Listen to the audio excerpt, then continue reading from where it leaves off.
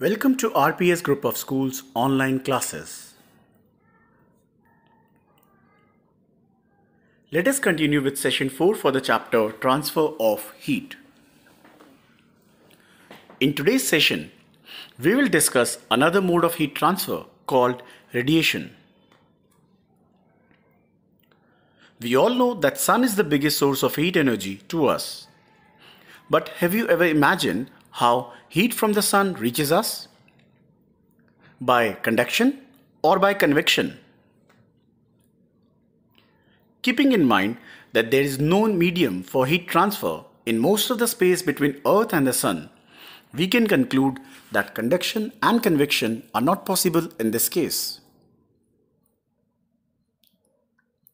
So how does the heat energy from the sun reaches us from an average distance of around 15 crore kilometers? The answer to this question is radiation. The heat energy from the sun reaches us by another mode of heat transfer called radiation. Radiation can be defined as the mode of heat transfer from distant sources in the environment without requiring any medium or contact. In radiation, heat flows in the form of heat waves without any direct contact. The heat waves or thermal radiation can travel even in vacuum. All hot objects emit thermal radiation in all directions as shown in the image above. Let us discuss some examples of radiation. We feel hot when we sit near the fireplace because of thermal radiation. A room heater releases thermal radiation which allows us to feel its heat even from a distance. Human body also radiates and absorbs heat from the surroundings by radiation. Toasters use thermal radiations emitted by its element to toast bread. These were some of the examples that we see in daily life. When thermal energy falls on an object, some of this thermal energy gets reflected, some of it is absorbed, and some part of it is transmitted. When an object absorbs thermal radiation, its temperature increases. The amount of heat absorbed by an object depends upon the following. The amount of heat absorbed depends upon the nature of the material. Metals and water absorb more heat than non-metals. Amount of heat absorbed also depends upon distance between the object and the heat source. Absorption of heat increases with the decrease in the distance between source of heat and the object, and vice versa.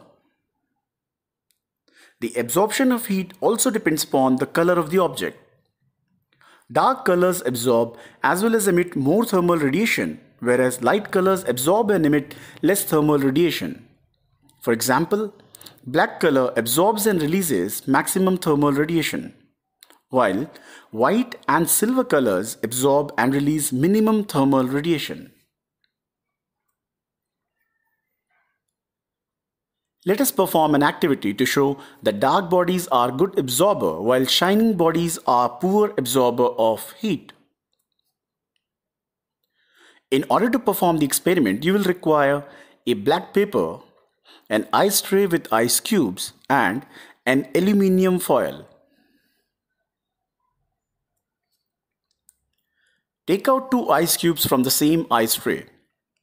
Wrap one of them in a piece of black paper and the other one in aluminium foil. Place both of them in the sun at the same place. Observe them after 5 minutes. What do you observe? Which one has melted out more? You will observe that the ice wrapped in black paper melts more. This is because black color absorbs more heat than the shining color, which resulted in the melting of the ice. Let us perform another activity. The aim of the activity is to show that good absorbers are good radiators. In order to perform the experiment, you will require two metallic cans, black and silver paints, and hot water. To perform the experiment, take two metallic cans of same size. Paint one of them black all over while the other silver. Pour equal amount of water at the same temperature, for example 60 degrees Celsius. Place them in a room or in shade. Note down the temperature of water in both the cans after 10 to 15 minutes. What do you observe? You will observe that the temperature of water in the black colored can is lower than the water in the silver colored can. This is because black colored can radiates more heat than the silver colored can. So, we can conclude that good absorbers are good radiators and poor absorbers are also poor radiators. Do you know on what factor does the choice of color of walls of buildings, cooking utensils, and clothing depend upon? It depends upon the fact that the amount of thermal radiation absorbed or radiated out depends upon the color of the object. Let's discuss some of its applications. We prefer light colored clothes in summer because they do not absorb much heat. They reflect most of the heat that falls on them. We wear dark colored clothes in winter because they absorb more heat from the surroundings during daytime and keep us warm. The bottom of cooking utensils is painted black while the sides are kept sparkling bright. This results in the maximum absorption of heat from the bottom and minimum radiation of heat from the sides. Radiators of cars are painted black to radiate or give out more heat. That was all for today's class. Thank you.